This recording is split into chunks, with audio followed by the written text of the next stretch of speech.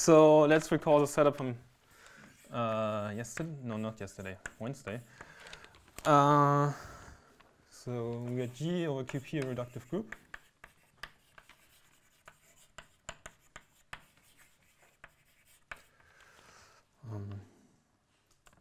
And at some point I would assume for simplicity that it's quasi-split. Also, I fixed some algebraically closed base field to work in a geometric setting. And I was considering the stack Bun-G, defined on the category of perfectoid spaces over K.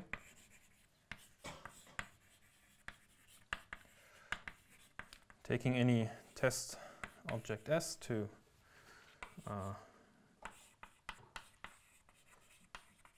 groupoid of G torsors on XS, where this was a relative Fargues-Fontaine curve.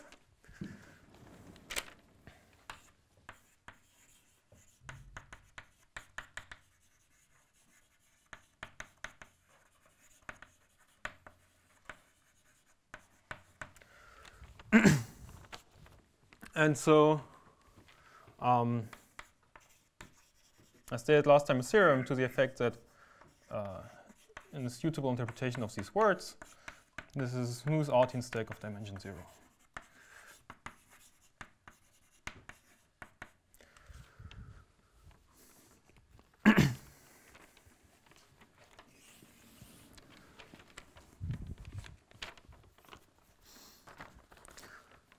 Okay, and so then I fixed my coefficients. So coefficients were OE mod L to the n, where E over QL is a finite extension.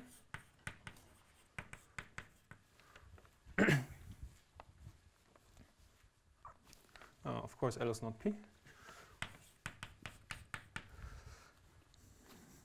And so we had a Verdier duality functor.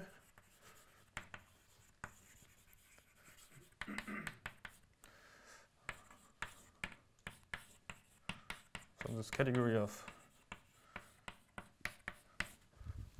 sheaves of lambda modules on Bun-G to itself.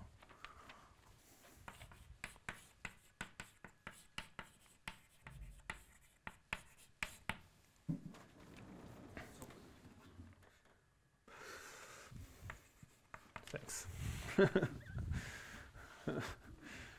Can't believe that Kottwitz asked this question about Gabber.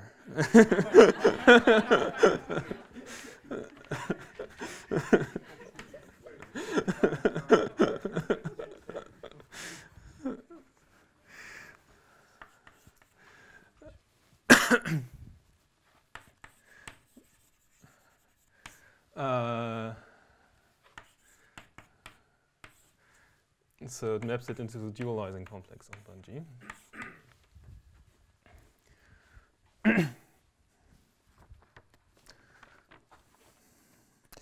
And then we had this definition that F is reflexive if F maps isomorphically to its double Verdier dual.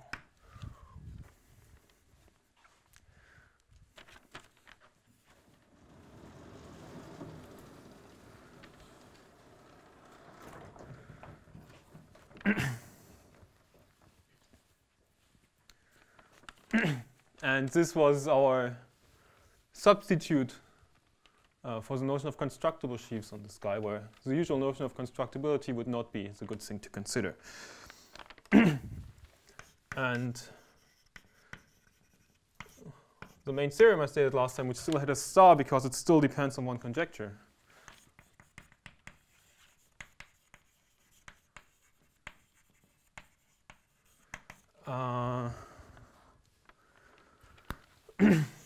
it says the following, that you can completely understand when a sheaf is reflexive. So F D at Bun-G lambda is reflexive if and only if for all points, and as I said last time, points on the stack are classified by Kottwitz's set BFG of isocrystals. and all cohomological degrees I. So this B summer corresponds to a geometric point xb bar to Bungie.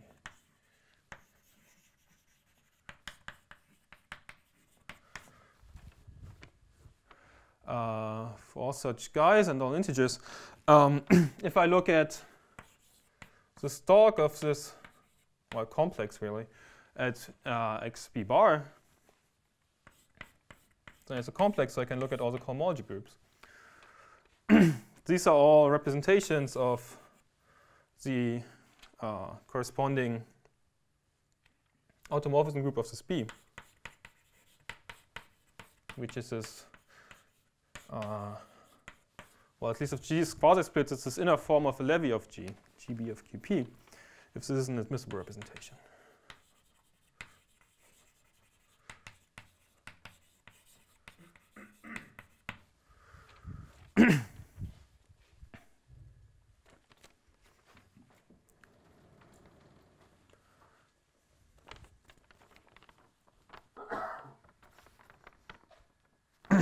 Okay, and so today I want to explain the proof of this theorem. And so the proof is by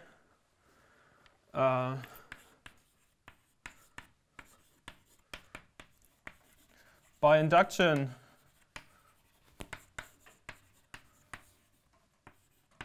on Bungie, which is somehow bounded by some fixed B. Okay, so you somehow start proving a similar result just on the semi-stable locus, and then you go further and further out into the non-semi-stable locus, one stratum at a time. And so there's sort of an abstract theorem behind this, sort of this stack has this discrete set of points, so to speak. Okay, the question is whether there is somehow a special case of a more general theorem applying to more general stacks, and I don't think so. I think it's really something very special for Bungie. At least you prove it for opens in Bungie as well. Yeah, so I proved the same theorem for all open subsets of Bungie. Yeah. And what about things which are in some sense etale over Bungie? Or things which are etale over Bungie might be true.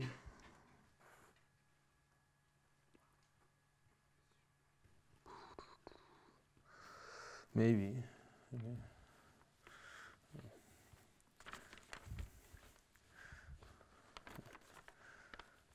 So for things which are very close to Bungie, it might still be okay, but okay. I can tell. Certainly the proof makes use of very special properties of Bungie. So you start on the semi-stable locus.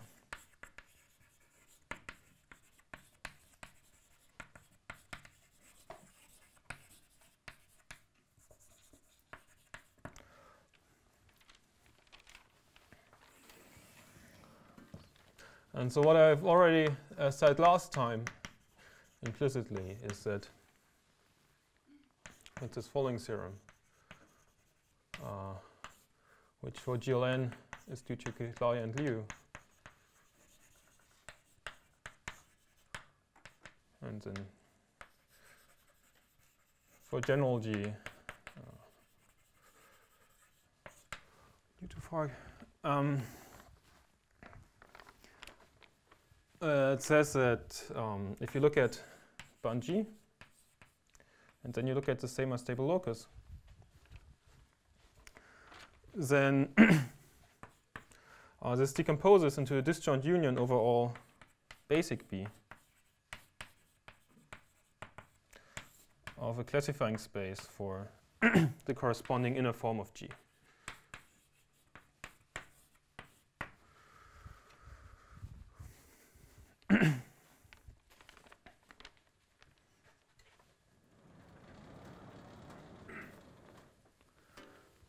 Okay.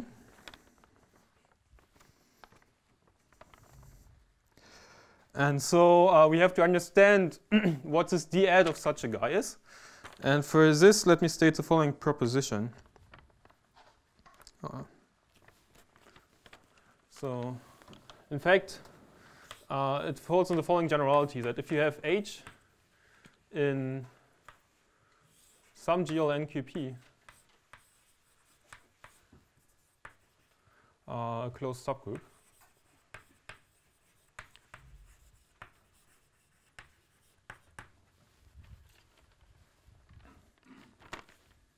so for example, G of QP for any linear group G, or an open subgroup thereof, or whatever, then you can try to understand what this d-ad of the point mod H is. And so the proposition is that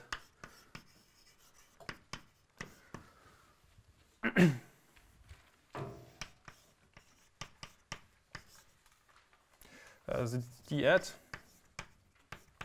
of the point mod H, so coefficients in lambda, is really just the derived category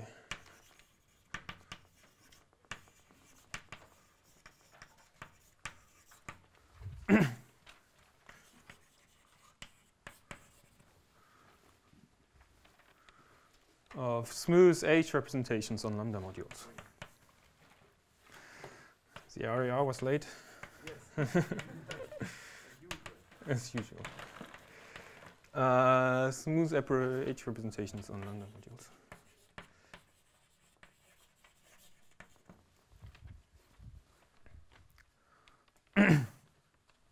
And under this equivalence,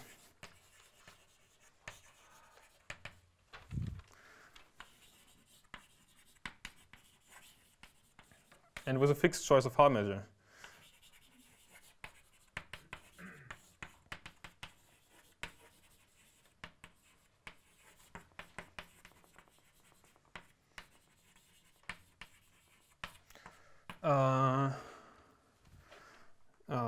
the duality gets identified with smooth duality.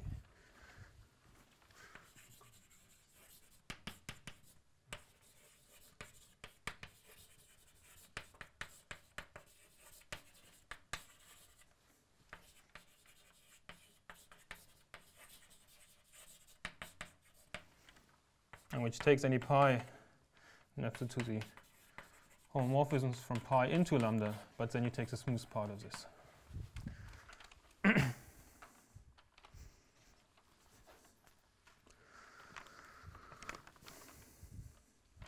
And then this passes to the derived category.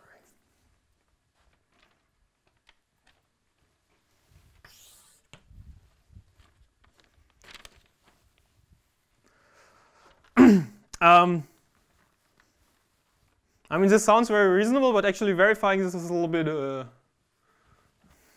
is some trouble. But okay, you can do it. In particular, the fact that you really get the smooth part here only is related to some finiteness results for the cohomology of smooth diamonds. So there is something hidden, some work hidden in this statement. Also, it looks very reasonable. Not true that the abelian categories are identified. Which abelian categories? I mean, this is not a priori the derived category of an abelian category, although somehow a posteriori it is here. Because here we're not in the setup where, so if this was some diamond, some locally spatial diamond, then this and has some finite cohomological dimension, then this d-ad would automatically be the derived category of etale sheaves. But here we're not in this setup. In particular, sheaves on this are somehow, somehow you have to first find a smooth cover of this guy by a diamond and so on. I mean a priori, unraveling what this really is a bit of a trouble. Okay. Anyway, once you've checked this, you find that, in particular, if you try to understand what reflexive sheaves are, then those are the ones where passing through the double dual, double smooth dual is an isomorphism. So,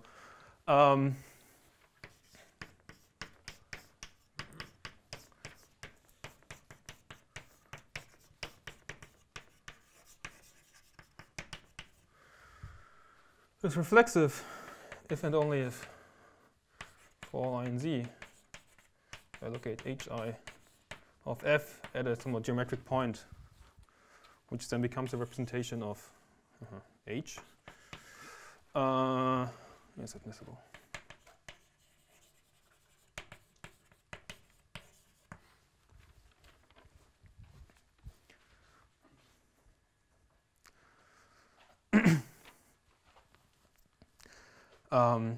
That's because you can translate to the same question about smooth representations. And this functor is exact, so understanding the radial duality, you can understand it in each degree individually. And then the condition that the double smooth dual is the same thing means that on all the finite all the fixed vectors under open subgroups, it must be finite dimensional. It must be reflexive lambda module, which means it's finite.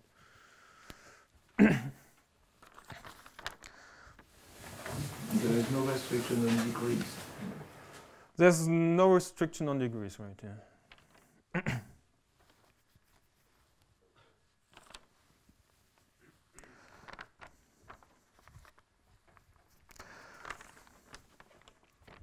Okay, so that's good. What did I want to say next? So that somehow deals with the semi-stable locus. Okay, so now so finishes semi-stable case.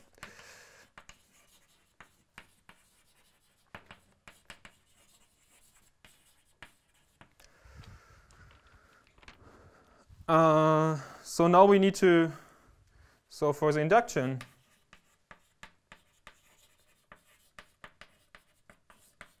let's fix some B and B of G, not semi-stable,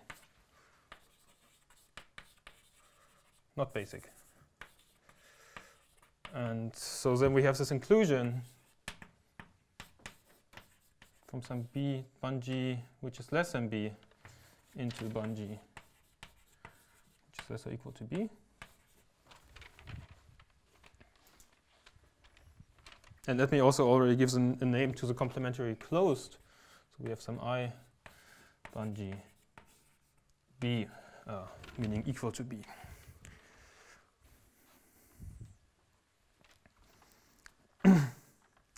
And so we assume that the theorem is known.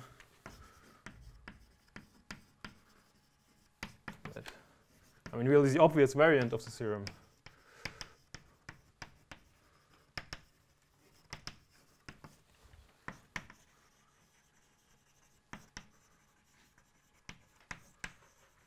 Known for Bun-G less than B.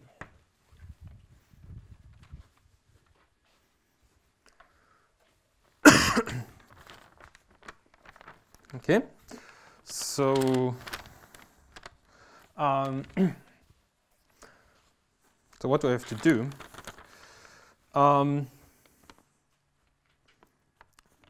So we need to prove the following results.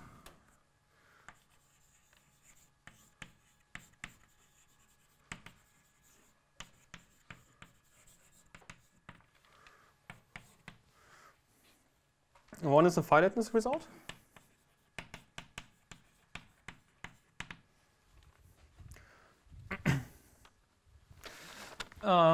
Which says the following. So assume you have some f which lives on Bun-G less than B. And it's reflexive.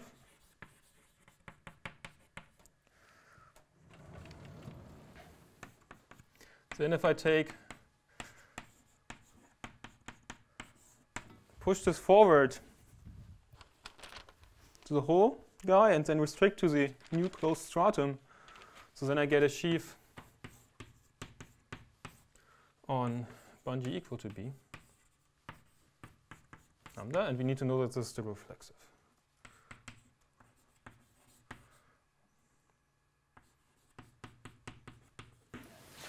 And you know that it is etale in the etale by general single explained before? No, because all functors are by definition functors on d etale. So you modify them to be the etale if they are...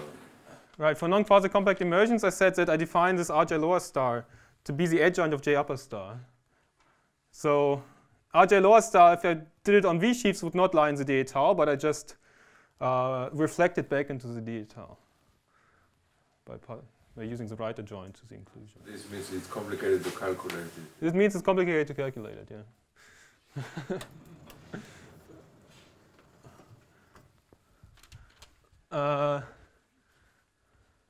Yeah. But you must do it this way.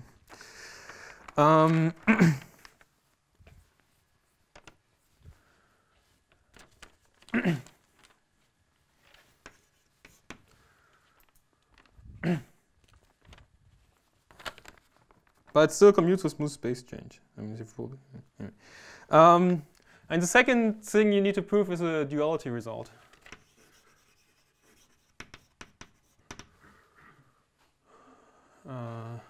So again, if F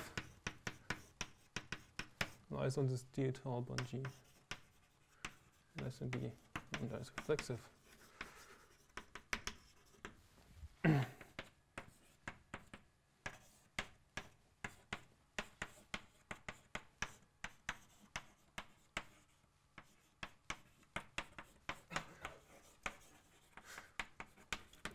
Okay, formally, the statements look very similar now, but I will try to explain that the first thing really is a finiteness result, whereas the second thing is some kind of local duality result. That will become, I think, clearer when I go into the proofs. So why is this what we want to know? So that's why does this imply? Why does this give the induction step?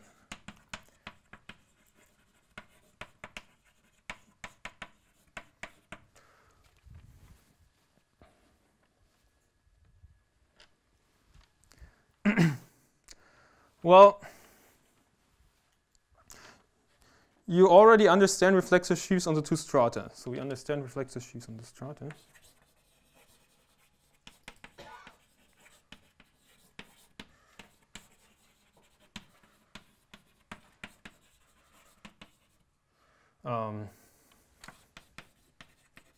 Bun-G less than B by induction.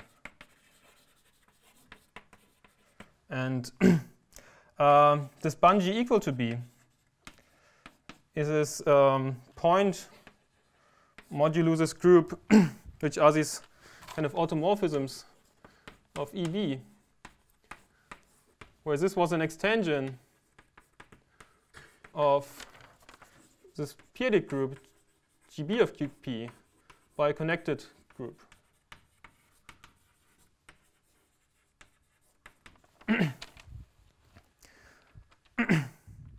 And so you can prove the usual thing that connected groups don't actually interfere with the p-adic sheaf theory.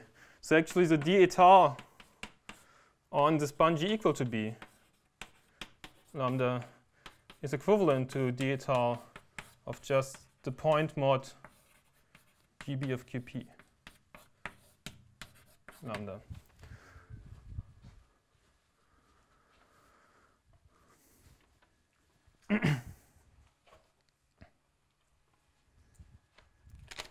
And so this means that on the stratum you again can apply the result that says that these are given by a smooth representation. Do you need a connected group as no cohomology or something? Right, the connected group has no p-adic cohomology, and yeah. So yeah, connected, kind of some kind of unipotent group. Yeah.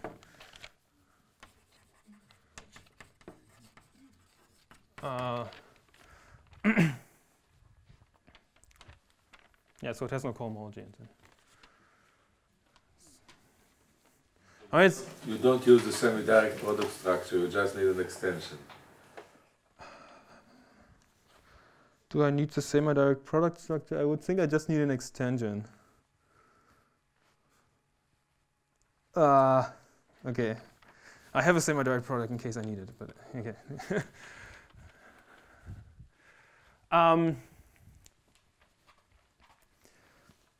Okay, so we understand on the strata. So then say for the theorem we need to prove two directions. So which direction should I do first? So assume first that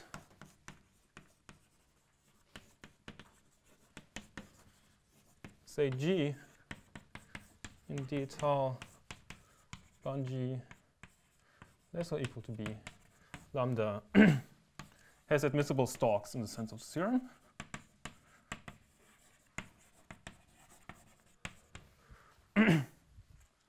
And then we have a triangle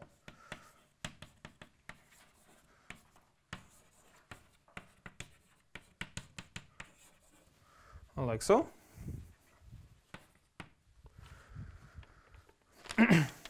And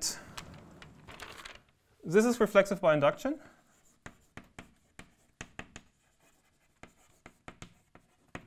And then the whole thing is reflexive by 2.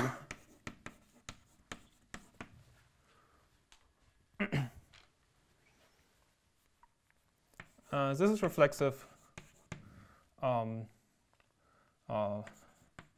by the case of ban G equal to B.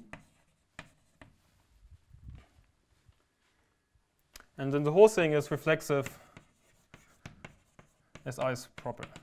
It's a closed immersion. And we had seen that inclusions by proper maps preserve reflexivity. And so extensions of reflexive sheaves are reflexive, and so we see that G is reflexive.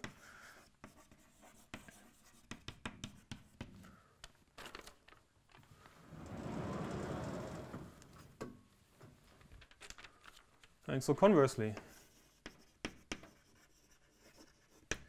assume that G is reflexive.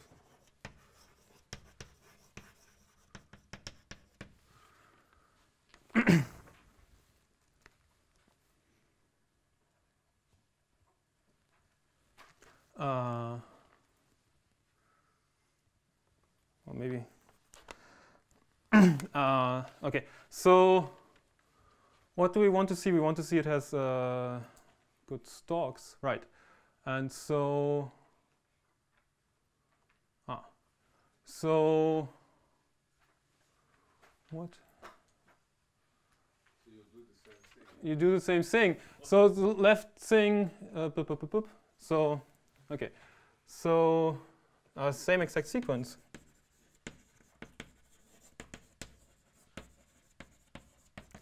Implies that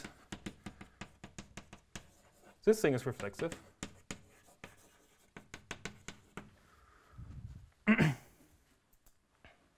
The same triangle.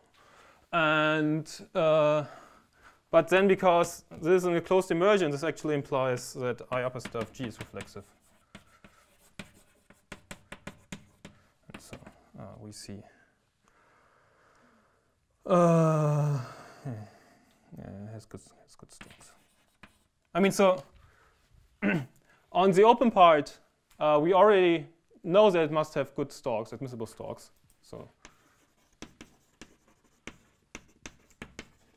admissible stalks by induction.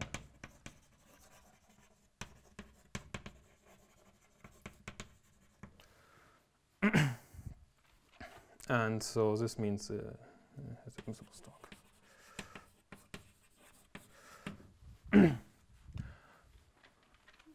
So for the argument, the finiteness didn't quite appear, but it will be a step in getting to the duality.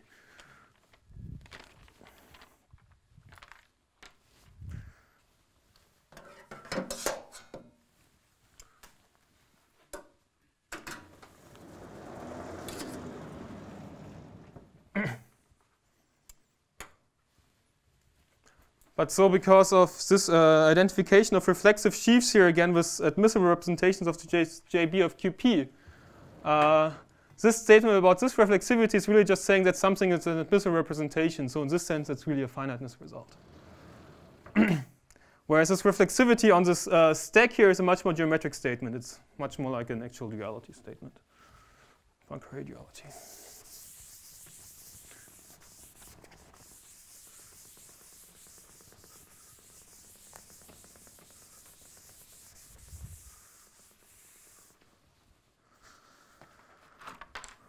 Okay. And so, right. I think I'm on the wrong page here.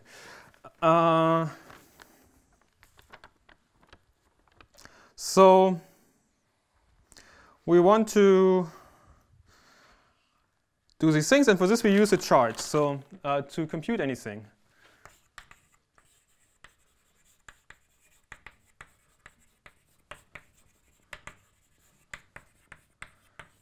use the charts. This is MB, which was an MB tilde mod GB of QP.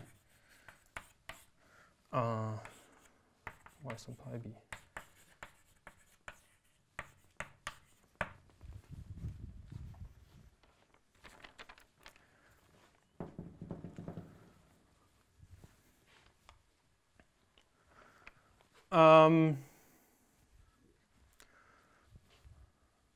Right. And so where MB, so B, so I said this somewhere, but let me now say it explicitly again. I assume that G is quasi for simplicity.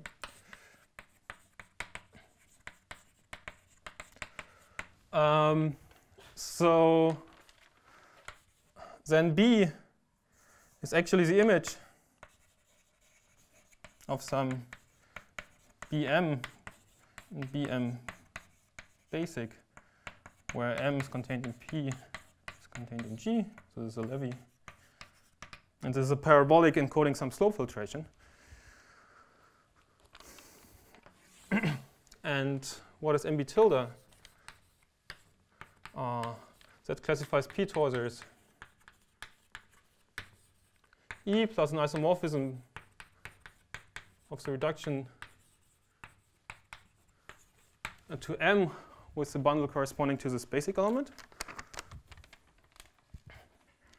Then this maps via a GB of QP, which is the same thing as a MBM QP torsor,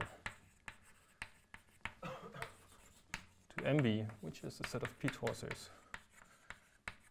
E such that E times PM is fiber-wise isomorphic,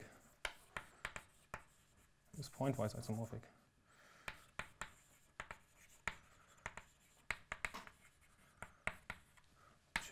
EBN.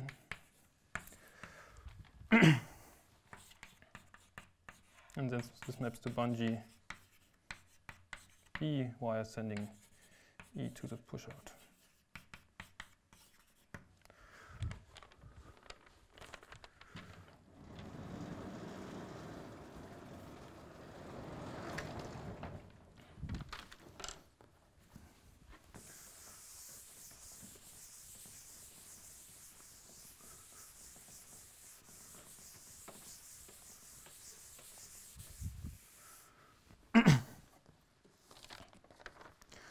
And the conjecture, which is this conjecture that explains the star, its main theorem, is that this map from MB to bungee is equal to B, which is open in bungee, is L cohomologically smooth.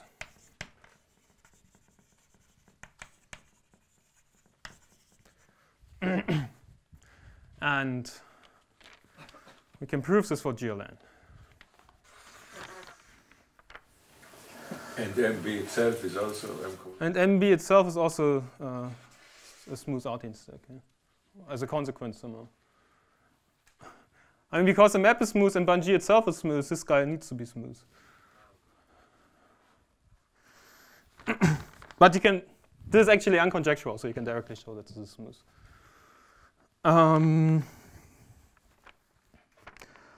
Okay, so now we have the following diagram that this maps to this bungee. So equal to B. There's some J tilde. Let's call this J prime here actually.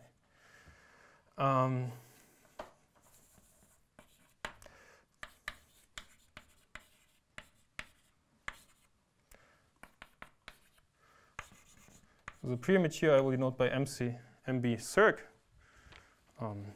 Here you have I and GB. Let's call this I prime. What you get here as a fiber is actually just the point modulo GB of QP. So effectively what you're doing over the stratum is you fix a splitting of the Hadamard infiltration. And then you get this as the automorphism group.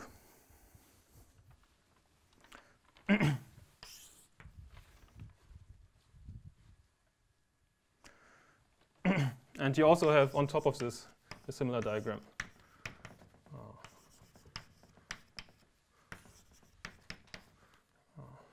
And I call this point XB. It's just a copy of spar K. The open stratum is always on the left and the closed stratum on the right. Is that conflicting with standard usage? Yeah, this is the open part, this is the closed part. Yeah. I mean, I use I and J in the usual way, I think. Yeah.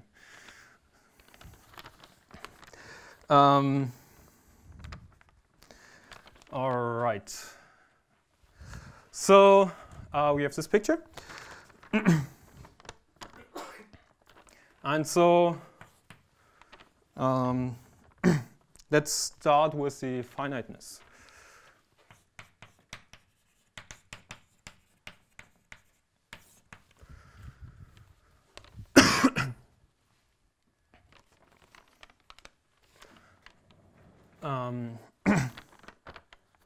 So by using the conjecture, smooth space change,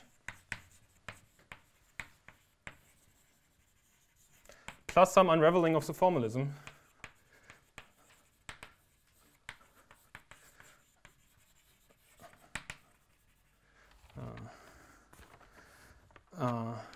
plus, well, this is part of the unraveling of the formalism, that this MB tilde is some kind of strictly Henselian space.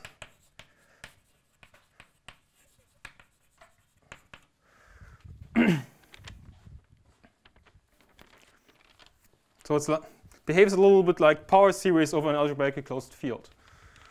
What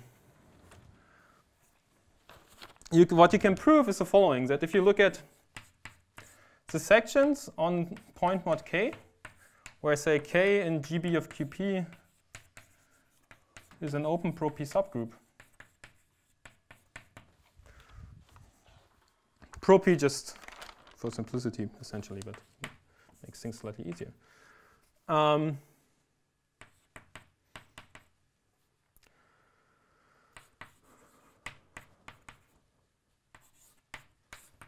So, I mean, I fix here my F and D etale on G less than B lambda, and I should put the pullback under pi B here.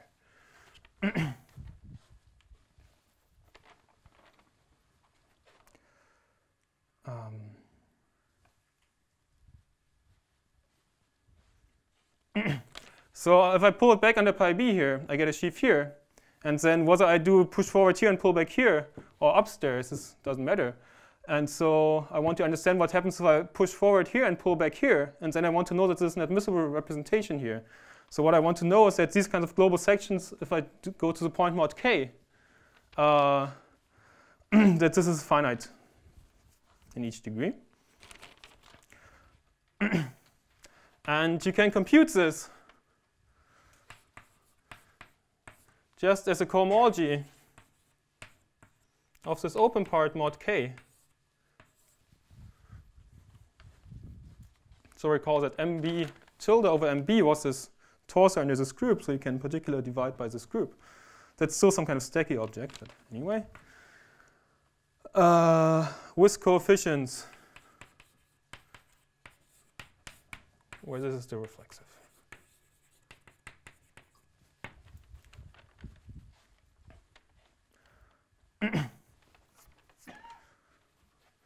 Or a different way of writing the same thing is actually to write the cohomology of this guy. This calls pi b tilde if the star takes a k invariance, where pi b tilde is a composite projection.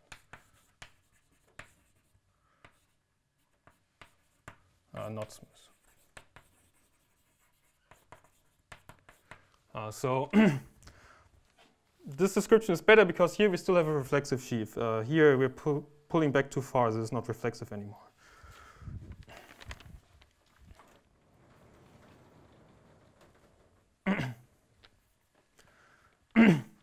But what's nice about this formula is that it tells you that it's actually, if you do this thing, you push forward and you pull back, and you know that what you get is just some smooth representation of this group JB of QP. This smooth representation is just this thing here, because we've identified the k invariance for any k with the k invariance here. So what you want to prove really is that this cohomology here is an admissible representation of this group. What is the thing with the not smooth? You have the conjecture that the map is smooth. Well, okay, well, pi b is smooth, yeah, not pi b tilde. So the torso is not smooth. Yeah, so quotients under profinite group are not smooth because profinite sets, the fibres are not smooth. Profinite sets are not smooth. There was this other thing that if you have something smooth and then you divide, then the quotient is still smooth over the base. But that's a different statement. Okay, so the torsos under profinite even P groups are not. No.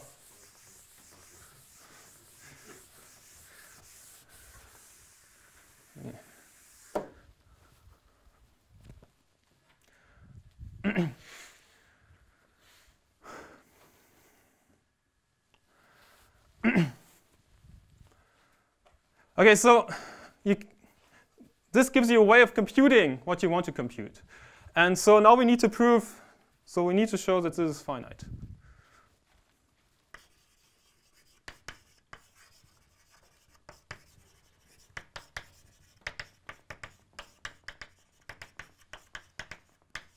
In each cohomological degree.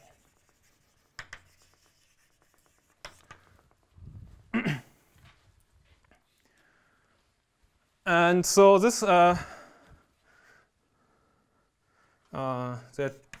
two ingredients. So by the way, when you write K acting on this R gamma, this requires some foundation. So in general, if a group acts on the top, it's a non-discrete group acting on the topos, so you need some to know that it takes the other definition. Okay, so I will use two things. Well, actually, no. I claim that in each cohomological degree, the map is an injection. This I can just say. And the image will always be just the invariance. Forget about any topology of this group acting on this set. I mean, I think it just... And is it also a coherent topos? So everything inside is a... Okay. Let me say what these objects are. So... the open part of this MB tilde is actually a quasi-compact, separated, spatial, well, spatial implies quasi-compact, but diamond.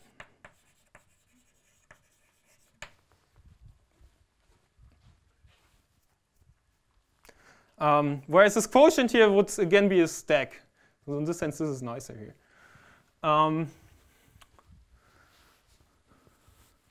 And so this means that you can compute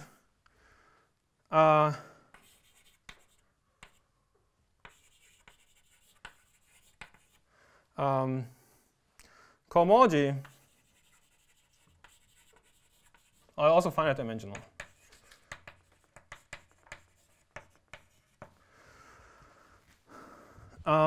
Compute cohomology as a direct limit of Čech cohomologies.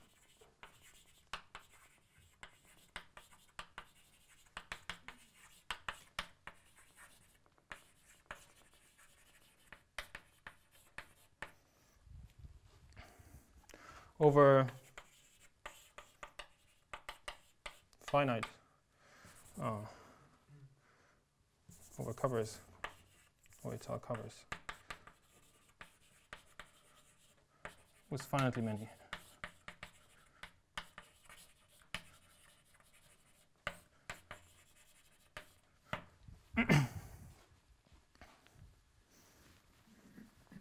If it was not quasi-compact, then to do this, you would have to use infinitely many things.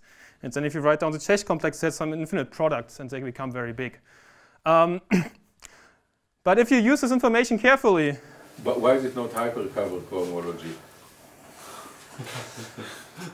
Okay, so there's this thing that f might be unbounded, but actually for this statement, you can reduce to the case where f is bounded, because you know by induction that canonical truncations preserve reflexivity.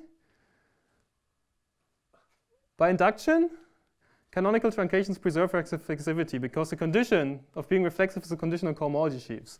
And so this means, each individual cohomology group of this guy by some finite dimensionality only depends on some bounded piece of the complex. So you can reduce to the case where this is actually just a sheaf, in which case you are allowed to just use the direct limit of usual Czech cohomologies. No, but I'm saying if there is a result on a coherent topos, the cohomology is computed in general by hypercover and not by... Okay. If you want, you can also do hyper. Yeah. No, do you have an analog of Artin's theorem on joints of Hensel rings that allow you to do Czech cohomology, or you are not? So maybe, let's say hyper. Over etale hypercovers. But still, with finitely many terms in each degree. Yeah?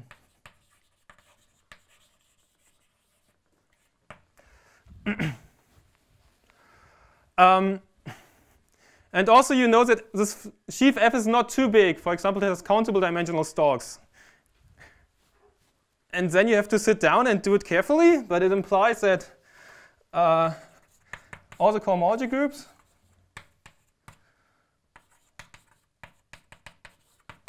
they are at most countable.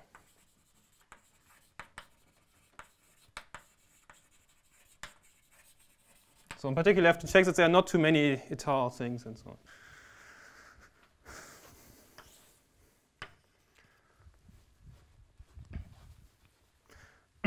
But the critical part that makes everything work is the quasi-compacity here. So you have a countable cofinal system? Yeah, you have a countable cofinal system of such kinds. Yeah. I think so.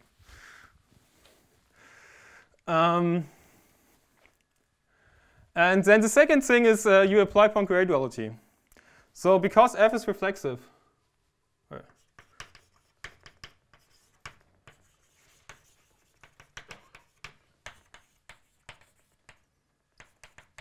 so in particular, it's a dual of something else, of some f prime.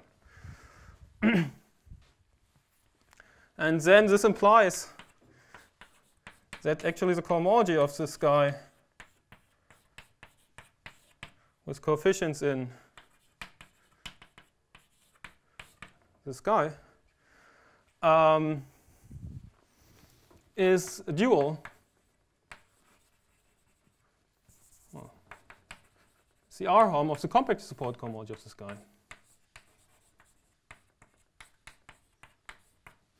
Of the thing of which is a dual of into lambda.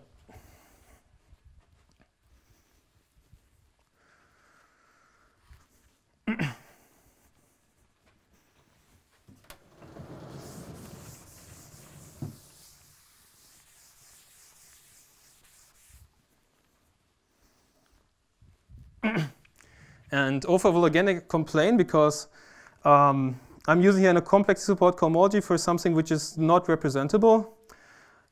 The way to get around this issue is to not try to do this directly for the projection absolutely, but for the map to the point mod k. And then you use the description of sheaves on the point mod k. So you can justify this. But this means that actually the cohomology is a dual space.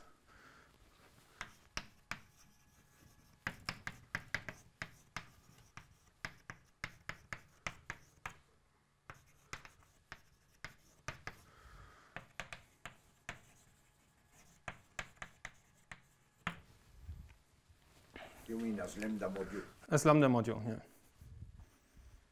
Then you the structure theorem for lambda modules. Right, and then, I mean, if you have something, the dual space which is countable, then must be finite. Okay.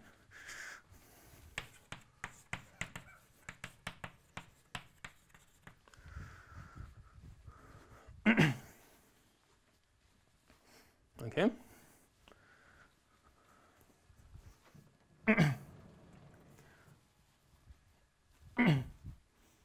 One can also do this argument in slight variance where one doesn't need this countability here, but argues slightly differently.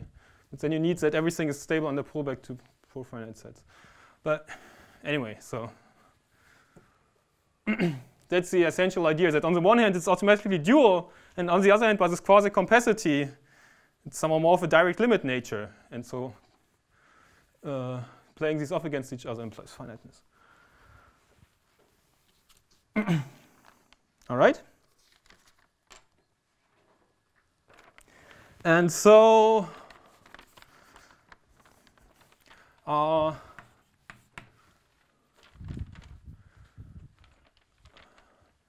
other part is reflexivity, so duality.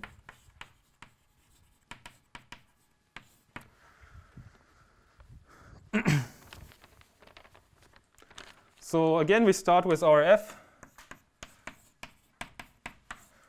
which lives on this less than B part, and is reflexive. And we want to prove that the extension by 0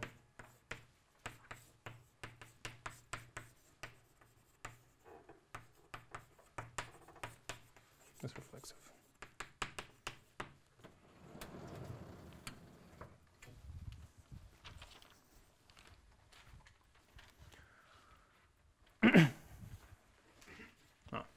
Yeah.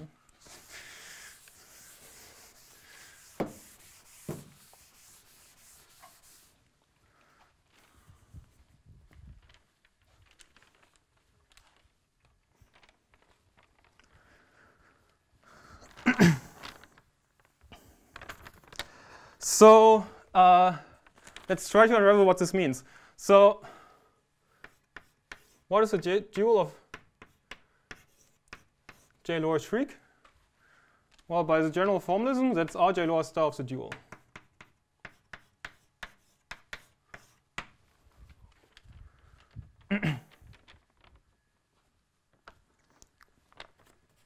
And so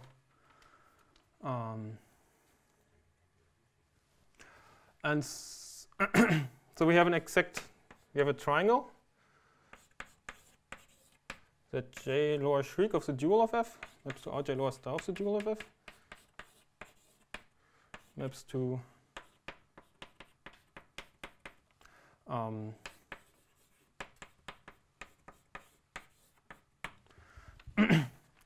the stuff concentrated at the point for the push forward. And so, by the way, this is a step, will become clear in a second, where we really already need to know that this kind of gadget here is finite, to know that this extra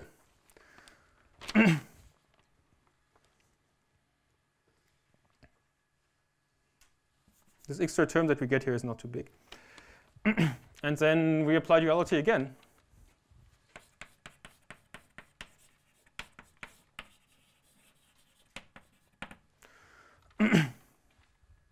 So then, first of all, the order of the terms change.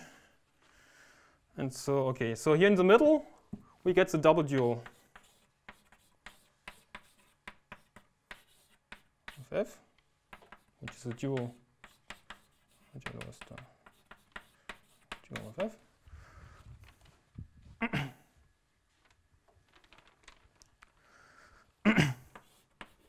What do we get on the right? On the right, we get the dual of this guy. The dual again turns the J lower shriek into the RJ lower star. And then we get it off the double dual, but that's just RJ lower star of F.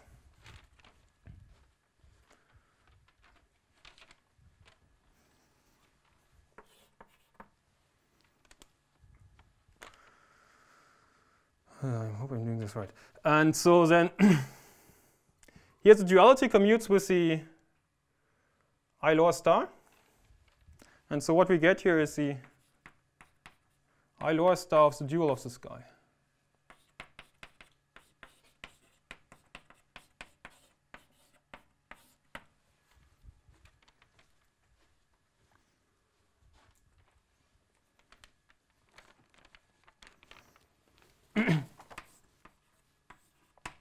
And we have our natural map here from J. Let's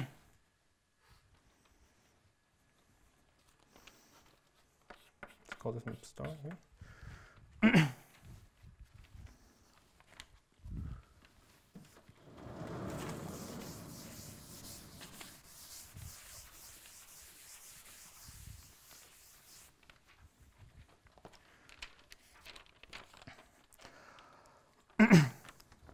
Okay, so what is clear is that if I pull back this map under J, then this is an isomorphism.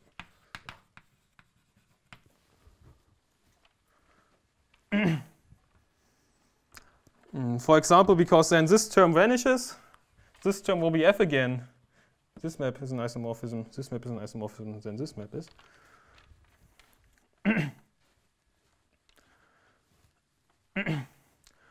So it remains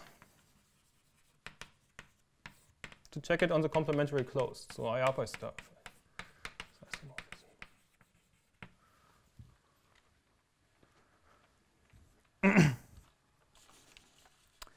But if I pull this back under I, then it's 0, because I took the extension by 0. So I need to prove that this is 0 if I pull it back under I.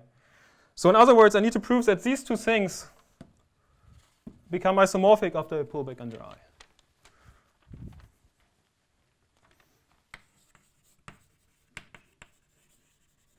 With a shift. Equivalently,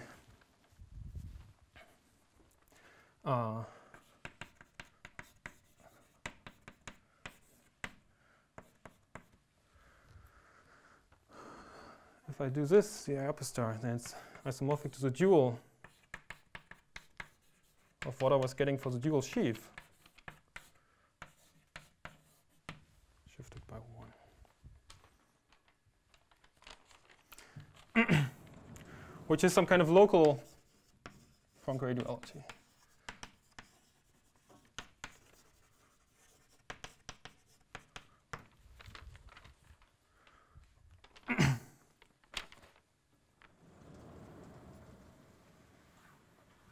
And let me actually go one step further, and then we have the break.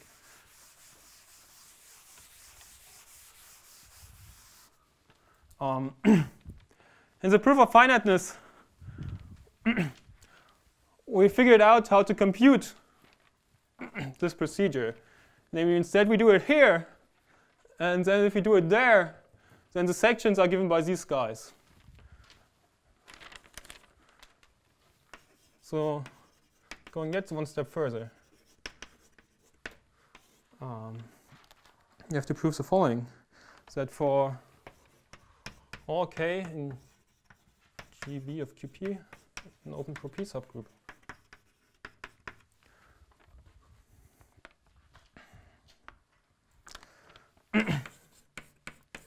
the sections of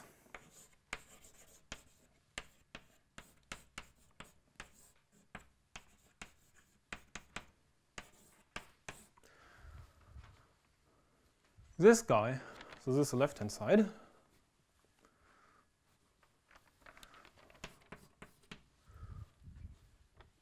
is isomorphic to the dual of the sections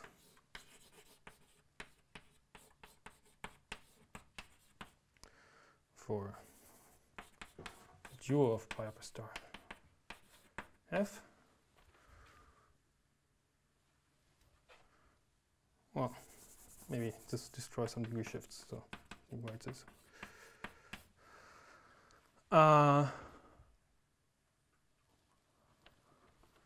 Dual shifted by So in other words, this is a Poincare duality. On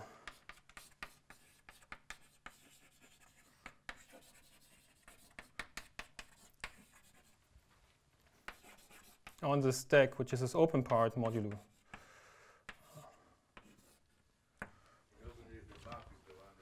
You also need that the map is the correct map. Yeah. And so let me say one last thing before the break. If you want to prove the statement for potentially unbounded f, there's again a way to formally reduce to the case that f is concentrated in 1 degree. So we can assume that f is concentrated in 1 degree.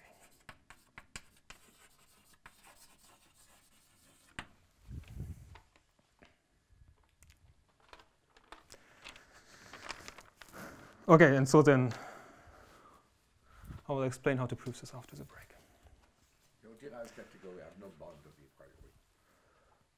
No, there's no, it's not a bounded derived category, sorry. When you say d etale, No, it's potentially unbounded. I mean, what you do in this case is that you see that.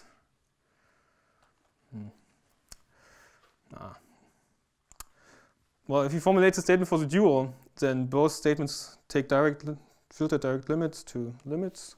And so you can reduce to this thing where you bound it, cohomologically bound it above. But then by some finite dimensionality, you can forget about stuff which is too far on the other side. And anyway, you can do this. So we'll break for 15 minutes. So maybe I should have stressed that. I mean, there's one commutation of duality with J lower Schwieg, which is that it transforms J lower Schwieg into J lower star. But this other adjunction, one might know, is actually failed. So it's not in general true that this R J lower star would be taken by duality J lower Schwieg. That's what you want to prove. And it's for constructible sheaves, you know it's true, but only because you know biduality for constructible sheaves.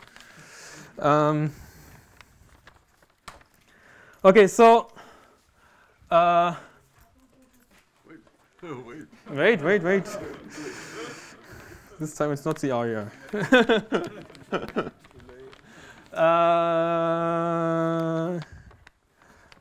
Okay, so actually something slightly funny happens here with this Poincare duality. Namely, it's a Poincare duality where the pairing is in odd degree. So let me actually tell you about an analog. So it is like for punctured spectrum. Right, it's the analog of the punctured spectrum, exactly. So assume you have an A2 over K, and you have the origin.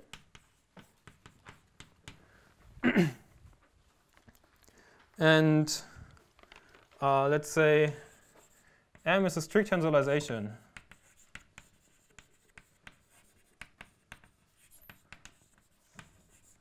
of A2 at X.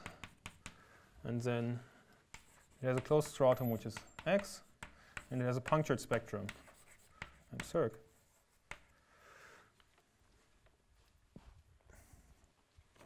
And then, well, if you get inspired by this, like the complex picture, KC, then you would think that this is a very small neighborhood of this point. And so it's like a 3-square, and then there is a coordinate which gives you the distance to X. And so this has a 3-dimensional Poincare duality.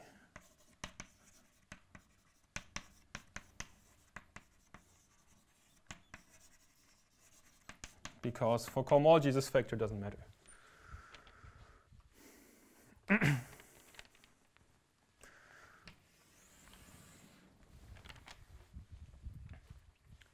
So that's the kind of Poincare duality which we want to prove. So we have like the strict tensorialization of our space at this point. And then there's somehow a homotopically trivial direction which gives you the distance to the origin. And then you have some kind of Milnor sphere around this point or whatever it's called, which is this compact manifold of one real dimension less. But now we do a trick. And so let me explain the trick in this example first. So assume you have a self-map which is contracting towards 0.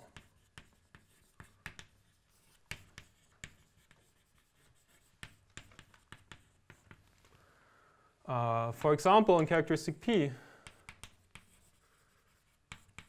you might take x, y goes to x to the p, y to the p.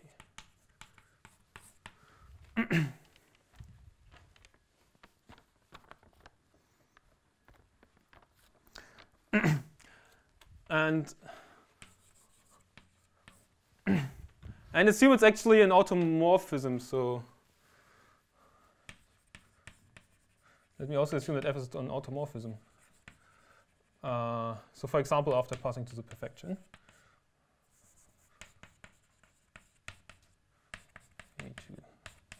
perfectified, which doesn't really matter as regards etale cohomology. So then what I can do is I can divide the punctured spectrum by f to the z, where you would imagine that in the analogous situation, what you're somehow doing is here is you're contracting, in regards to the distance, you're contracting to the origin. So the idea is that this is something like this, but then on this distance factor, you're somehow folding this together with multiplicative period p. So this would be in as 3 times as 1. And this satisfies some 4-dimensional Poincare duality.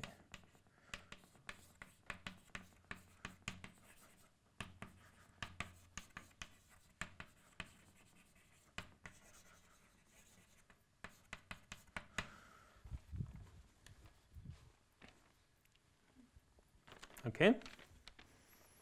And one can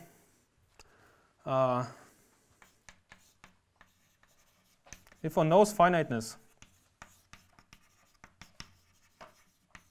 of cohomology for M circ,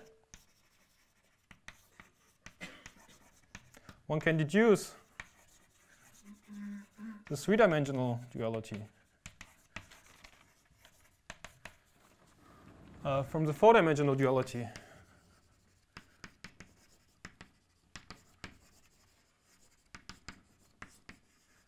For M circ mod f to the n times z, where n is sufficiently large.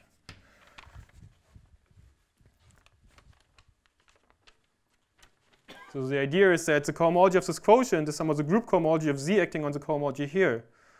But then if n is sufficiently divisible, the cohomology here is finite, this will actually act trivially on cohomology.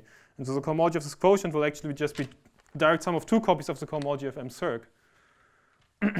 And then you can deduce the desired duality here.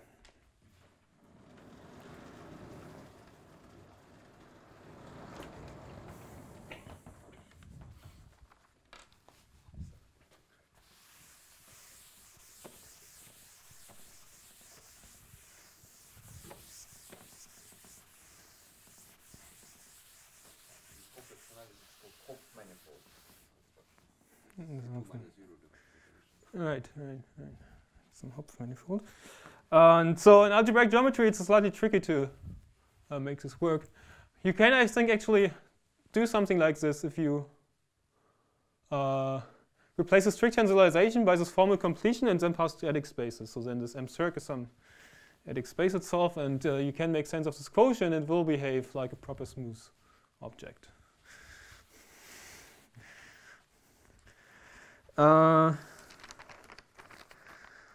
And so you can also make sense of these objects in our case. So what you do is the following. So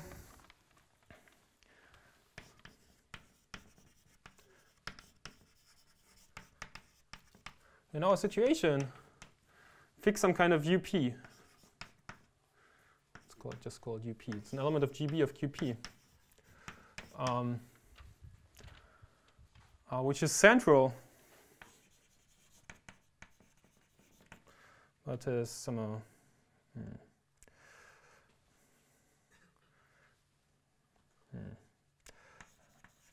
x with positive slope.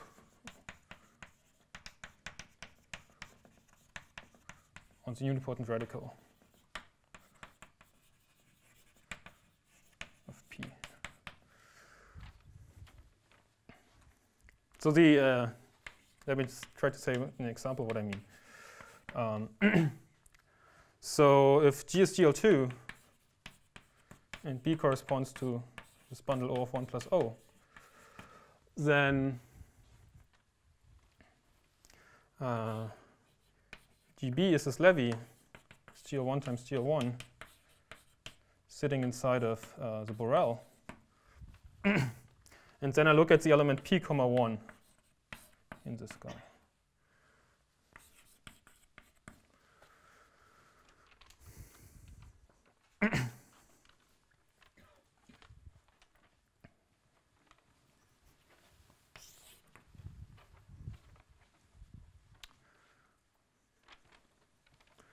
Okay, and so then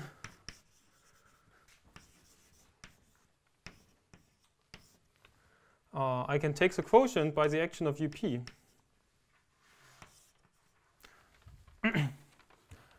So the idea is that UP is such an operator as this F up there. Oh, I can take some power of it.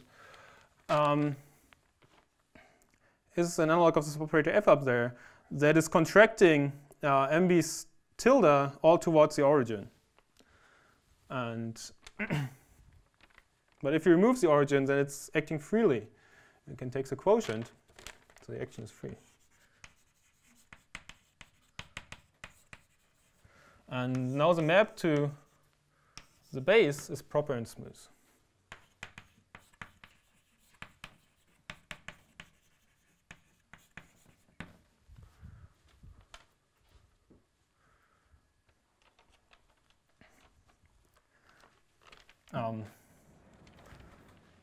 Let me give you an example for what's happening here. In this GL2 example, still, what was this MB circ?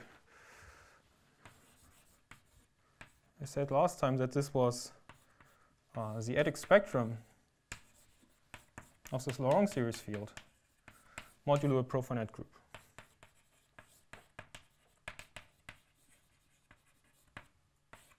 It was a free action.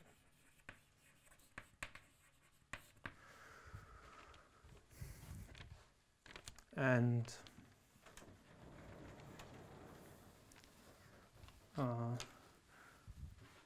so this is a quasi-compact space. But the map to the point is not quasi-compact, because whenever I base change this to some non-Archimedean field, it becomes a punctured open unit disk, modulo a profinite group.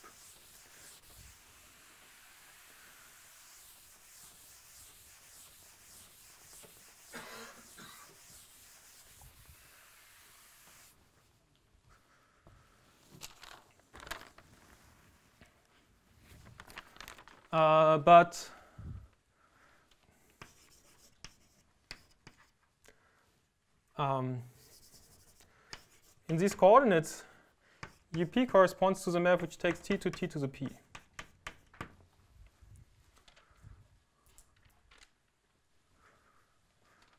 And so if I take this guy, mod UP to the Z,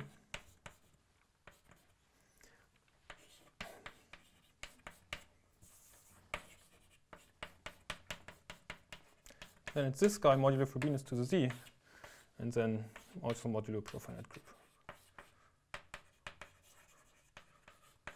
But this, forget about this profinite group. It's not the important part of what I'm trying to say. So you get this quotient. And so again, there is this crucial difference of perspectives between looking at these just as a diamond or looking at the structure morphism. If you look at this just as an object, this is very bad. It's not quasi-separated.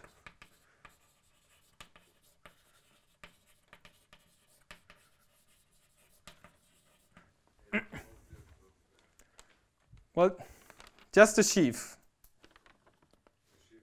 on the perfectoid space and characteristic P. It's not quasi-separated because if you take a quasi-compact object over it, like this adic spectrum, and then take the fiber product, you get z many copies of it, because you're dividing by the z action. But if you look at it relatively,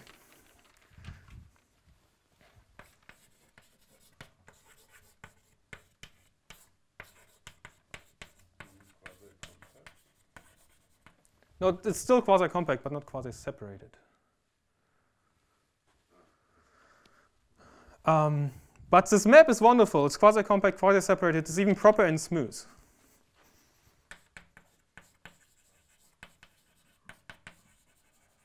So it's relatively represented by... It's relatively represented by diamonds, by proper and smooth guys. Because whenever you base change the picture to an algebraically closed field, what you get is a punctured open unit disk modulo the action of Frobenius, which is a wonderful object. So, of the base change to some sparse C, I get a punctured open unit disk modulo Frobenius, modulo profiling group.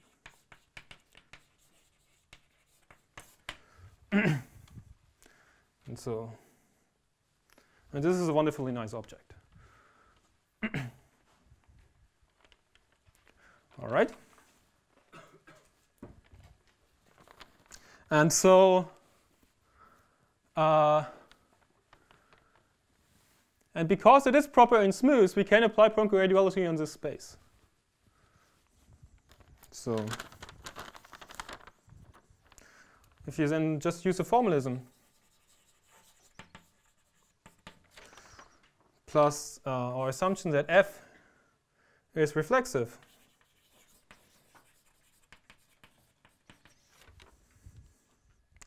we get this kind of even-dimensional Poincare duality.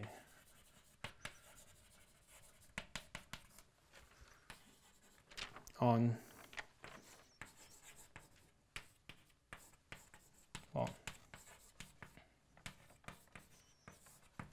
this stake. And then, okay, let me write the argument down again.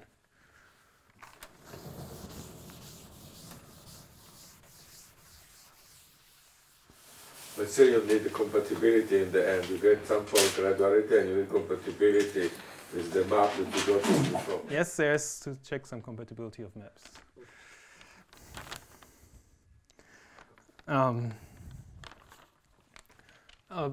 So if n is sufficiently divisible, the cohomology of this quotient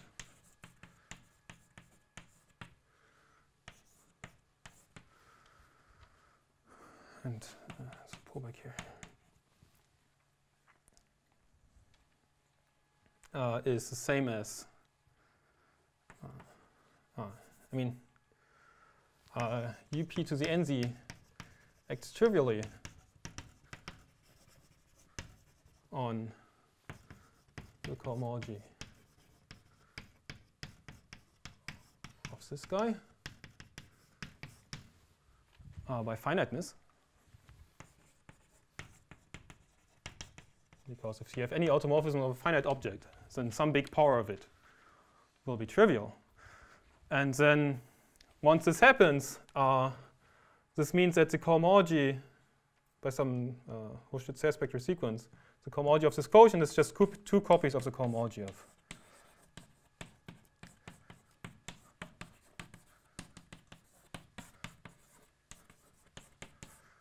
this guy.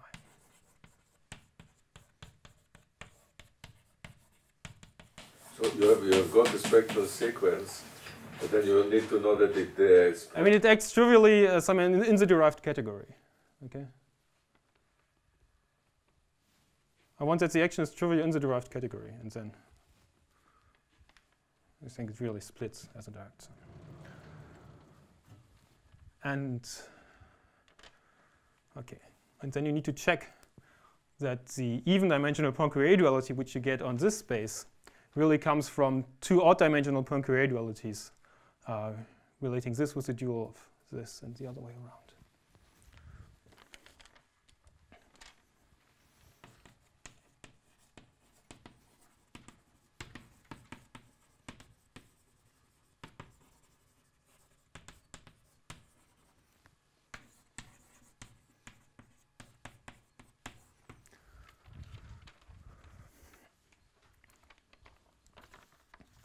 All right.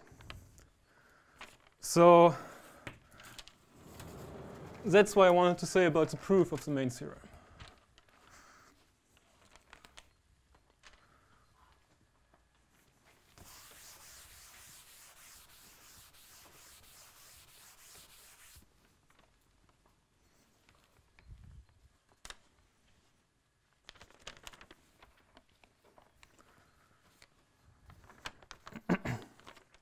Okay, so let me make some concluding remarks about a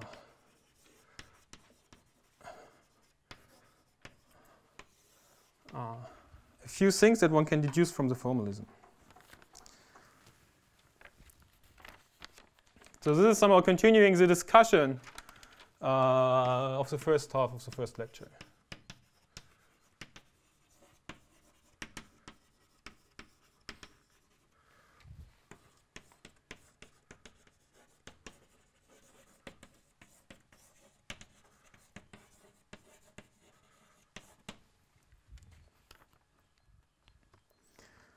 Okay.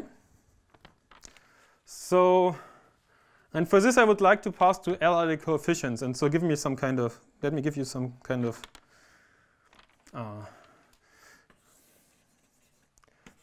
I don't want to claim that I can make sense of this in as good a way as would be desirable, but you can make sense of some objects. So you can just make sense of some dereflexive bungee with OE coefficients. That's essentially by passing to the limit of the story modulo powers of L. So if you would have done everything in infinity categories, you could literally pass to the limit. There's a way to do it without infinity categories. Then I can just formally set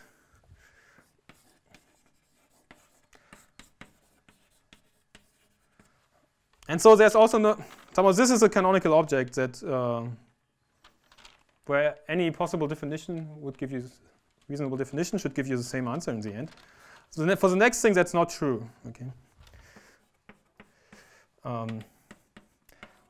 I define this with E coefficients to be just the idempotent completion. No, but there is a problem in the limit process, because then you go from OE modulo powers of L to one to another. I don't want to do this just on the derived category. Yeah? I don't take a limit of derived categories. If I do a limit, I do it of infinity categories. No, but I'm saying that because of infinitely many cohomology groups and infinite third dimension, when you pass from OE mod L to the N to OE mod L to the smaller power, okay, you don't necessarily go from a reflexive guy to a reflexive guy when you take mod, when you pass from one ring to another, because you have infinitely many possible cohomologies at a given level. Yes. And then you take tors with a smaller ring, and you can have many things on the left and on the right, and then you will have many tors, so you will get possibly will. Okay. So you can work with bounded, maybe reflexive. Bounded. Let me do bounded.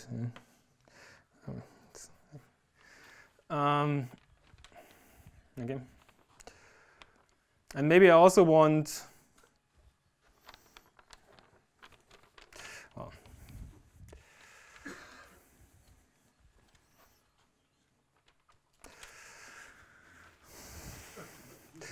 okay. The idempotent completion of the thing tensored with E.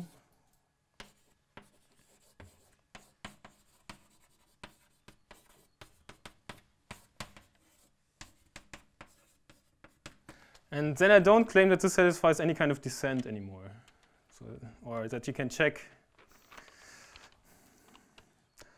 Yeah, I mean, this is some kind of not good thing, maybe, but.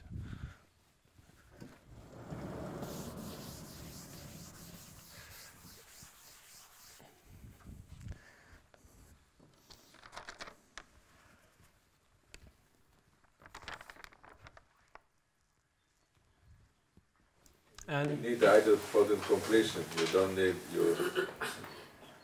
Yeah, let me do the idempotent completion because I might want to use some operators, some excursion operators to cut an object into pieces. So I do want an idempotent completion. But is it necessary? Is it? You ask, well, yeah, I think it's necessary. I think because for DPC of nice schemes, it's not necessary. It's already idempotent. That is, you any.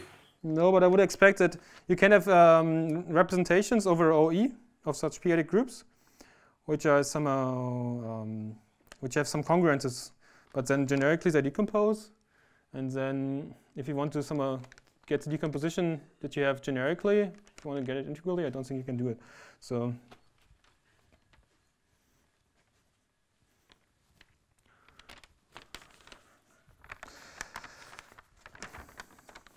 I think you need an idempotent completion there.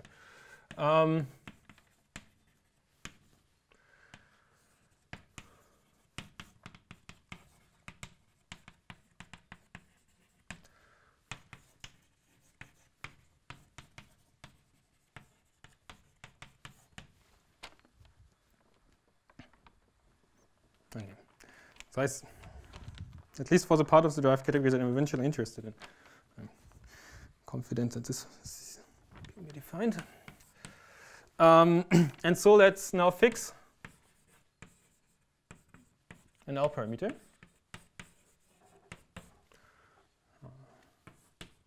Fix semi-simple L parameter.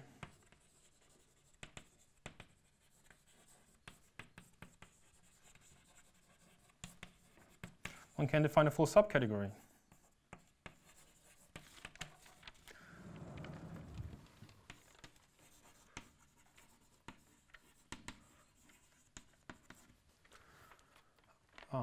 Which is somehow the phi part of this guy. So there is also a question like in L-adic sheaves that you can have Frobenius eigenvalues which are not L-adic units, then you need Weil sheaves. I don't know if this occurs in this case. Well, I'm working over an algebraically closed field right now. So right at the beginning, I fixed an algebraically closed space field, and I'm working over the space field all the time.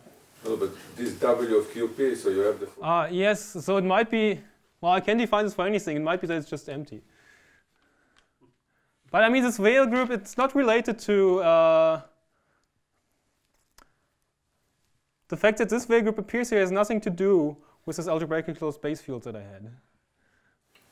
No, but I'm asking if the Frobenius element is not kind of not L-adic unit. So yeah, so it's probably true that if I have a guy here whose image is not compact in some sense, then what I'm just defining just now will be empty. But I can just still define it, okay? LG is a Langlands dual, yeah.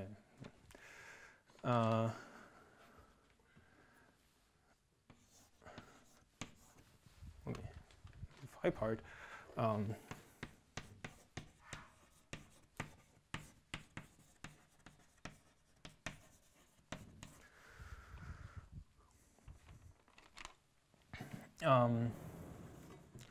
By the condition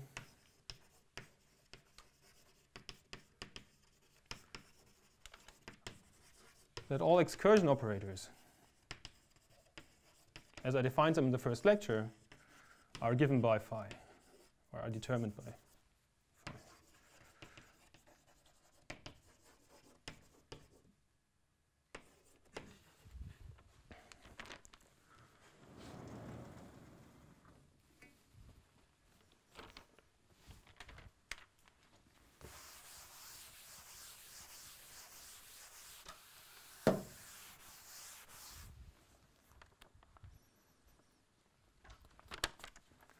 And so let me discuss what one would expect about this category.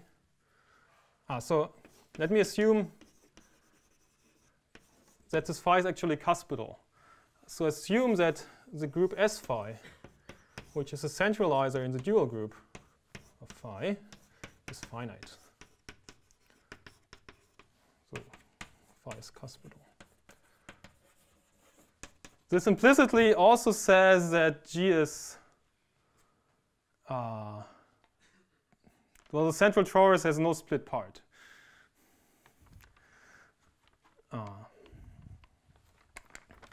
Okay, so GLM would be disallowed for this statement. G hat is a dual group. So LG is the semi-direct product of G hat with a Weil group. I guess.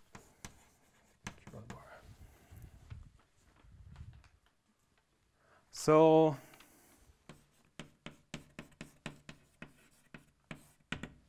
in this case, you would expect, and these expectations are results that I would believe to be within reach. Okay, you would expect that all these reflexive guys in this component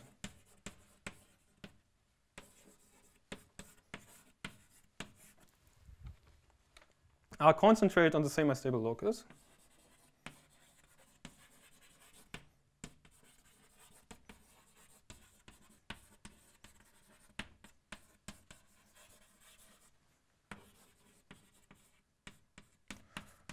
So actually,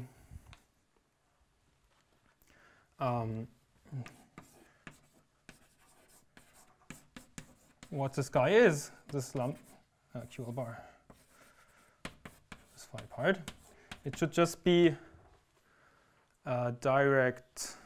Well, it doesn't matter. There's only finite number. So under this assumption, it's automatically true that there are only finitely many basic elements, only finitely many connected components.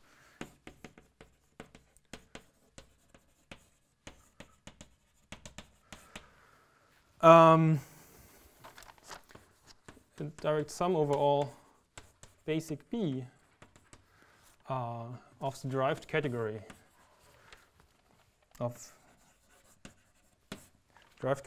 with admissible cohomologies of this group JB of QP, of all these inner forms.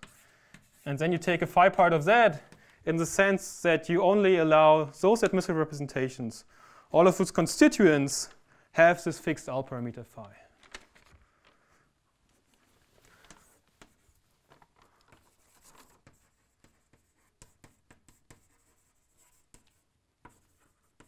Where the L parameter is as defined in the first lecture.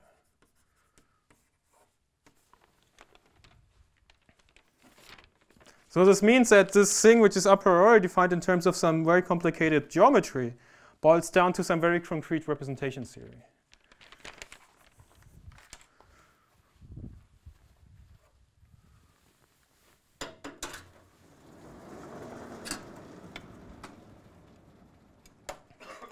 Why would I expect that this can be proved? So if you would have a sheaf which has this L parameter but lives on some other stratum, then this other stratum is given by an inner the automorphism group there is an inner form of a levy. And you would expect that if you have representation of an inner form of a levy, that then the associated L parameter should be induced, which is ruled out by this cuspidality condition. So you would only have to prove some compatibility with parabolic induction to get this statement.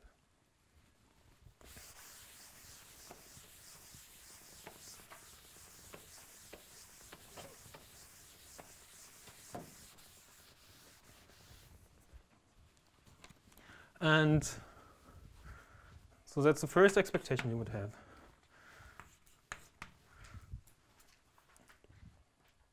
And the second expectation you would have is that all Hecke operators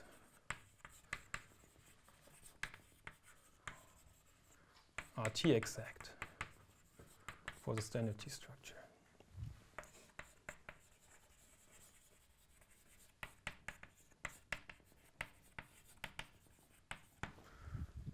That is not perverse, but well, it doesn't really matter, right? Because these are just we just have points here. So the perverse is the same as the usual T structure. But you are speaking about just. Well, on this part and on this part, some of the perverse and the usual T structure are the same. So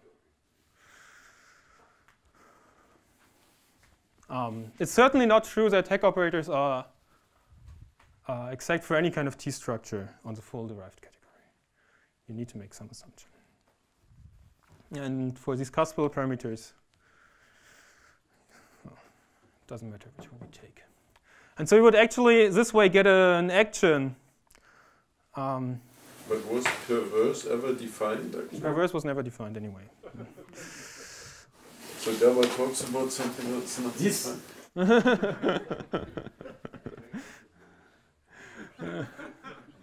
Right now, everything is a little undefined, maybe. But let me try to explain this picture. So you actually get some kind of action where you have here the algebraic representations of the L group.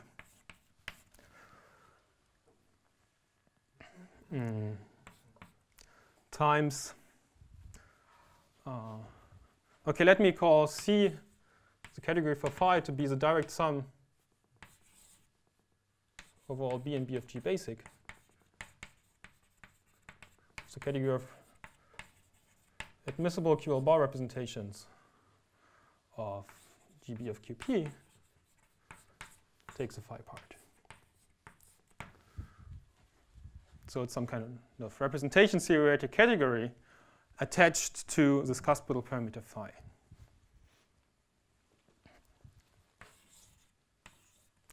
And so this would mean that whenever you have a representation of the L group, you can act on this category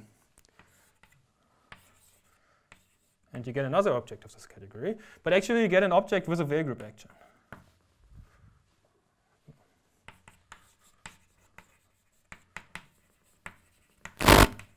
Oops, what was this?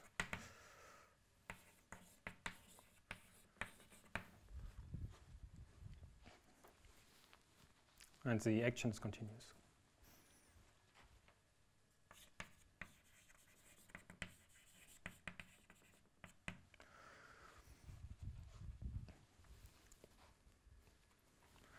Okay.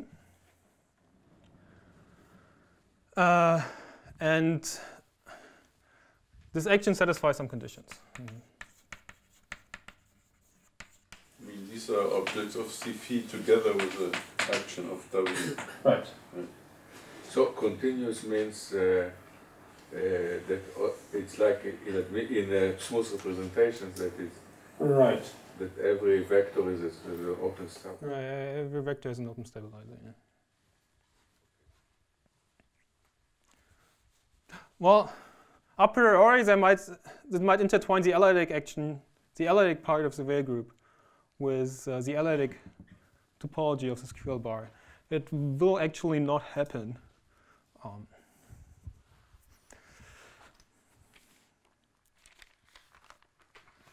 And so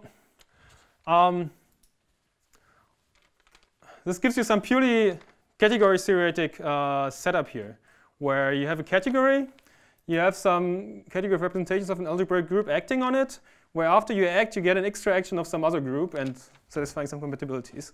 And you can write down all the structure there is. And then there's the following theorem, which seems to be well known to the experts in geometric Langlands. So, for example, Gates-Gurry and Vincent Lafforgue and so on, they seem to know this.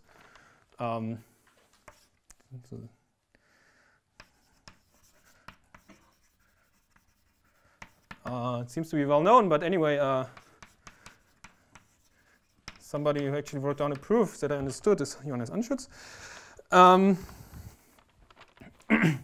So, yeah, so assume that S phi is finite, yeah?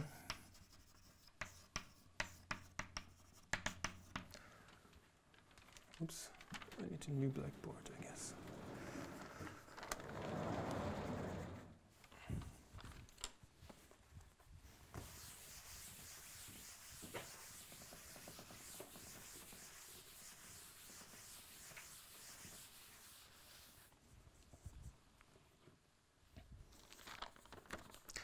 Then there is actually an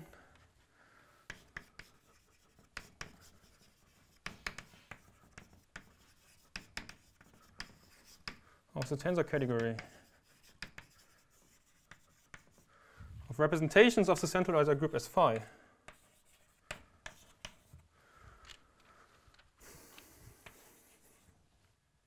On this corresponding isotypic component.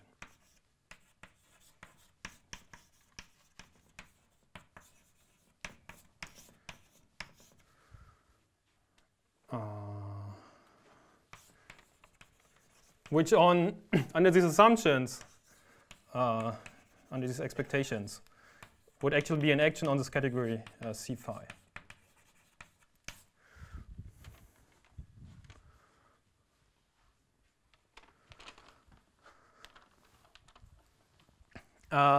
Such that the action up there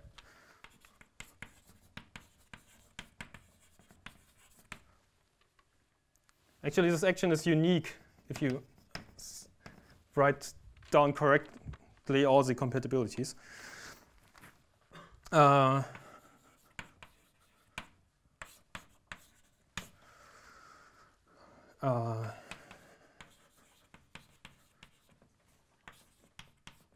It's given by the following procedure. So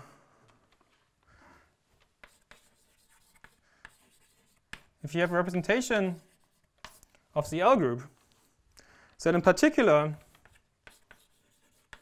you get a representation of S phi times the Weil group. Because you can restrict via phi to a representation of the Weil group, but then this action of the Weil group commutes with S phi by the definition of S phi. So you get a representation of the product group.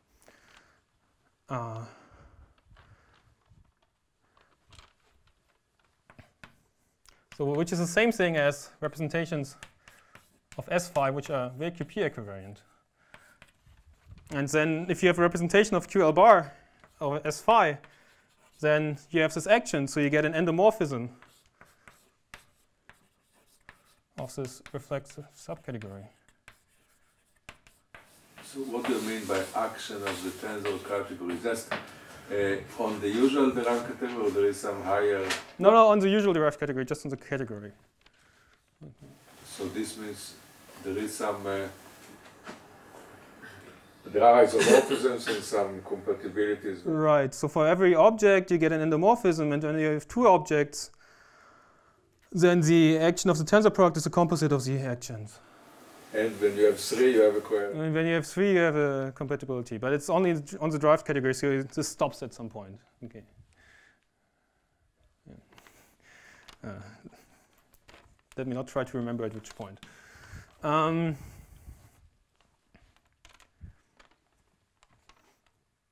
Okay, so this means that you can describe the action of the L group actually in terms of the action of this S phi and the L parameter. And so this actually, if you do unravel what this means, this is a form of the Kottwitz conjecture. So this action of the representations of the L group, this encodes the cohomology of Rapoport-Zink spaces, and then you take isotypic components under some guys in this phi part. And then this computes the output of this functor in terms of the action of this category of representations of S phi, which is doing some combinatorial thing like realizing some Langlands correspondences. It takes one representation with L parameter phi and produces another representation. So this gives you the representation theoretic part of the picture. And then it also tells you how the Weil group acts, namely, well, it's also given by this procedure.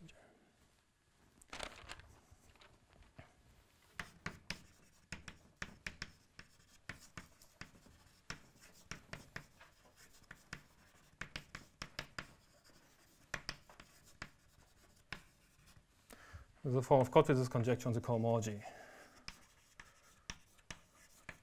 of basic Rapoport-Zink spaces.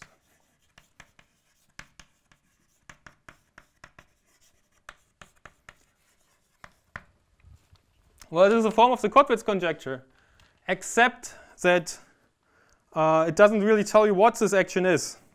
So proving the Kottwitz conjecture would then come down to actually understanding what this action is. So let me say one last word about this.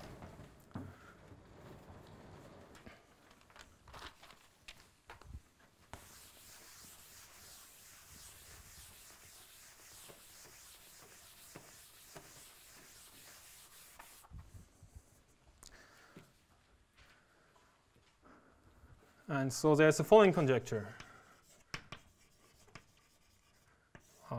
which is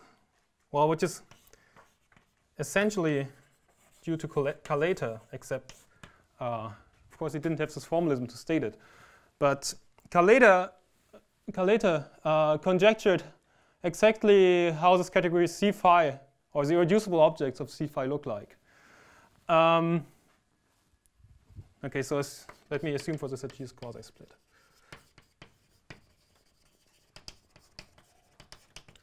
So then what Carleta effectively conjectures is that this category C phi is equivalent to the category of representations of S phi,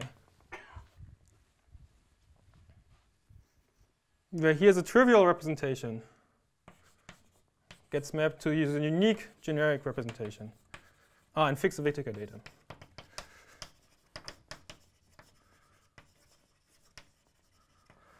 Unique generic representation of G of QP, which is the one which corresponds to a trivial element B.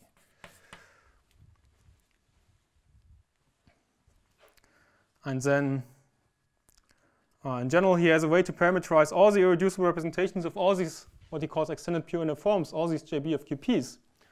And they should be given by certain representations of S phi, which have a certain behavior. And well, if you combine this over all possible different B's, then they should be parameterized by all possible irreducible representations of the S phi. And so he relates irreducible objects on both sides, but actually this should be an equivalence of categories. And this should also be true. What did you write? GQP equal what? Equal G1 of QP. So I mean, if you take for B the trivial element, so then.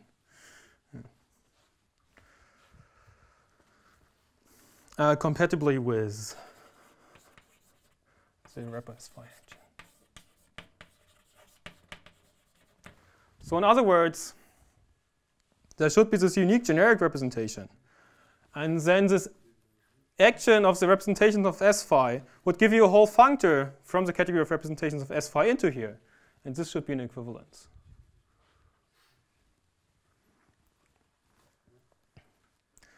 But so this isomorphism, it depends on the choice of Whittaker datum, but some of the action of the representations of S phi on it, they do not depend on the choice of Whittaker datum.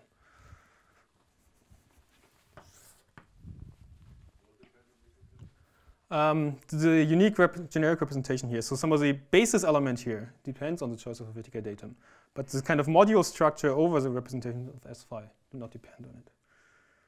So some base point free version of this conjecture is somehow that this category is somehow free of rank 1 over the representations of S phi.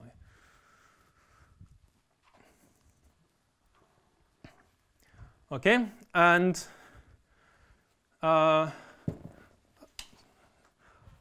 what Carleta really made much more precise is he said he wrote down some explicit endoscopic character relations for this action.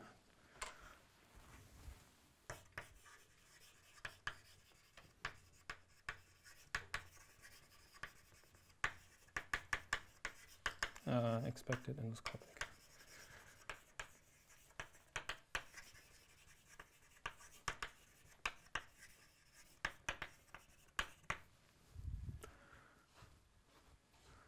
And so this is actually also something that seems to be in reach. So there is work in progress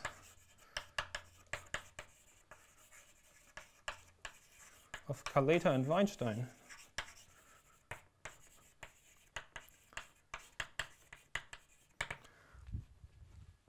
Where they use the Lefschetz trace formula.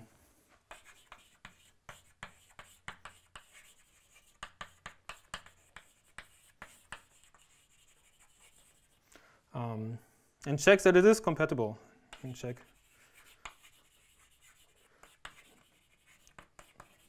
That's a Bun-G picture. Is compatible with these endoscopic character relations.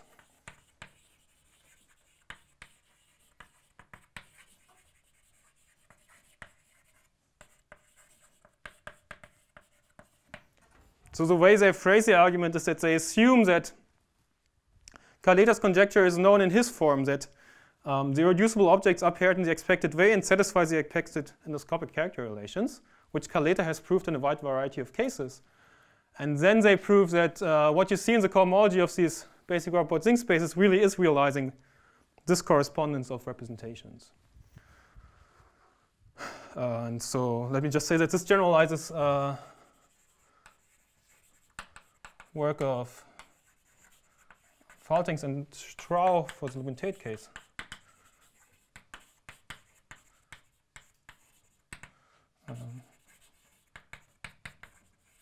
Or Fargue for some unitary groups. Fargue-Shen unitary groups. I think U1 n-1, right? And also Mieda had some results of GS for GSP4, I believe. So the Faltings and Strauch proved by some purely local methods using the Lefschetz trace formula on Lubin-Tate or Drinfeld tower is that in the cohomology of these Lubin-Tate spaces you realize the Jacquet-Langlands correspondence. And this is some large generalization of this fact. And so my time is up. So.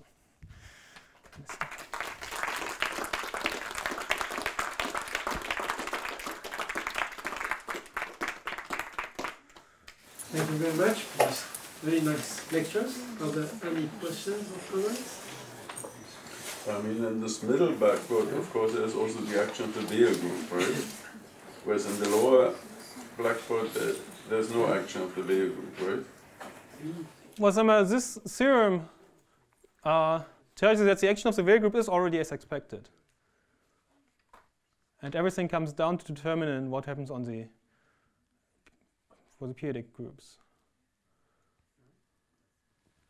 And for example, for the Lubin-Tate tower, which you can't quite apply, so if you do PGL or something, or prove a version of the theorem which allows a center.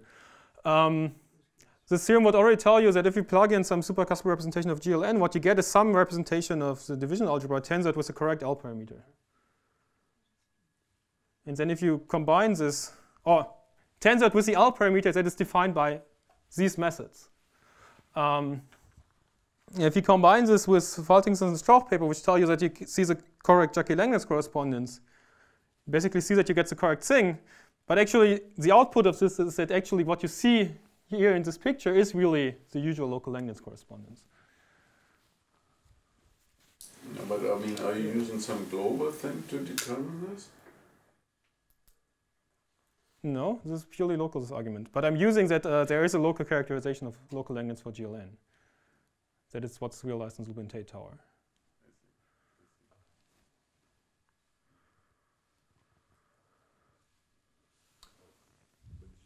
This is proved by global. Well, I mean, yes. Yeah. Well, so that it is a local Langlands correspondence is proved by global methods. Other questions? So if not, let's thank Peter again.